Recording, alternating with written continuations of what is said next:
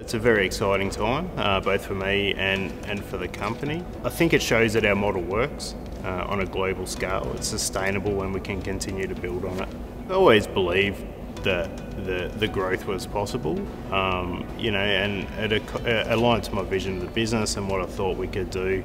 Along the way, we've done a lot of check and adjusting, and we've really tried to keep a focus on the key things of servicing our clients, being innovative, delivering unique solutions, and that's probably what's driven the revenue more than chasing the revenue itself.